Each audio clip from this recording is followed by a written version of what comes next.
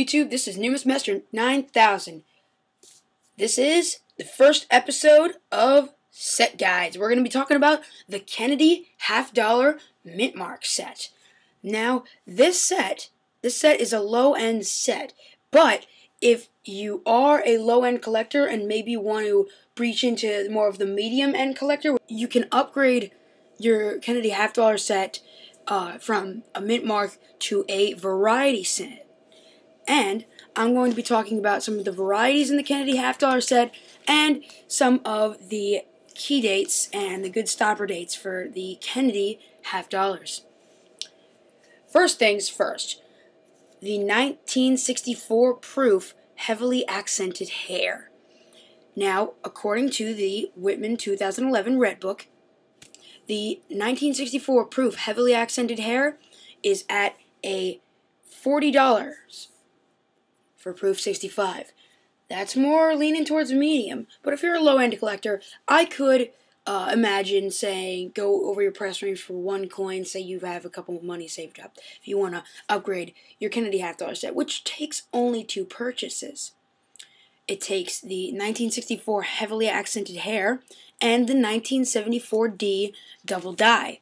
Those are the only, and I repeat, only varieties other than the 1979S, filled S, and clear S, which you can get too. Now, the 1974D double die goes for about $50 in Mid-State 63, and the 1970S filled S, 1979S filled S is $5 in proof, but the 1979S clear S is about $20. So, if you want to purchase some of the varieties for that, that seems cool. Anyway, ways to get a hold of Kennedy $1/2. Now, this is a set that you can get from Coin Raw Hunting mainly because it's still in circulation. This is our $1/2. This is our current $1/2. You can get $1/2 like these from the occasional bank, but I understand that not a lot of banks stock these. And if you are lucky enough to find one, then you have a gold mine there. But not a lot of banks stock them, so it's going to be pretty tricky if you want to complete the set from Coin Raw Hunting. And there's bound to be some dates that you're not going to find. Say, for instance, one of the real stopper dates for the series is the 1970D. This 40% silver Kennedy $1/2 was issued only in mint sets.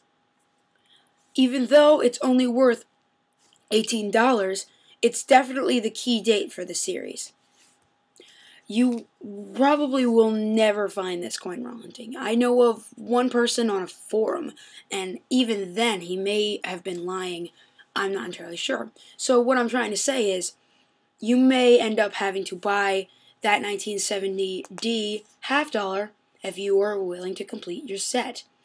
Now, the rarity of this set, on a scale of 1 to 10, it's about, if you have a full Kennedy $1/2 set in high grade, mint state grade, uncertified, say about a 2 out of 10, maybe 3 out of 10.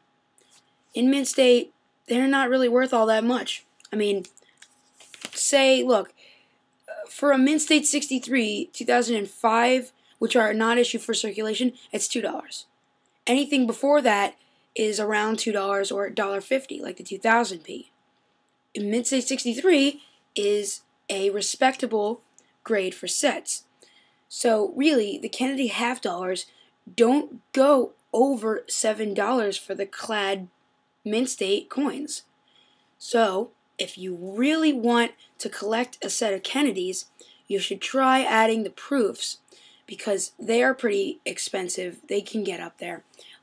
Like, for instance, I have the 1998 silver matte finish proof, which was only included in the commemorative set for 1998.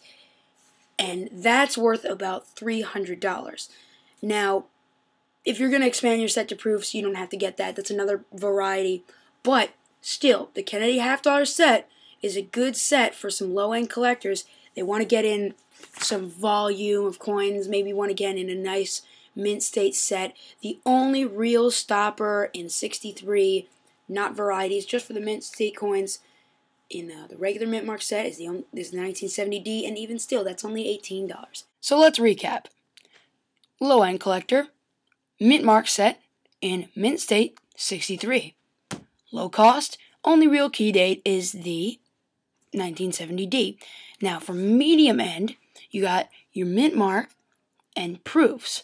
Possibly you get the proofs in proof 65, maybe higher for the New World dates, and some of the silver, when they're proofs, they can get a little expensive, but yeah, that's for the medium end collectors. For the high ends, you get your Mintmarks, proofs, varieties, and MS 65 plus, proof 65 plus grades, like 66 and 67.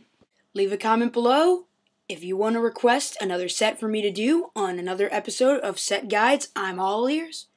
I can do pretty much any coin you want me to. And I would also like to see your guys' sets on your channels, maybe in the sidebar more like. Remember, subscribe if you like my videos, and make sure to tune in next time. Thanks.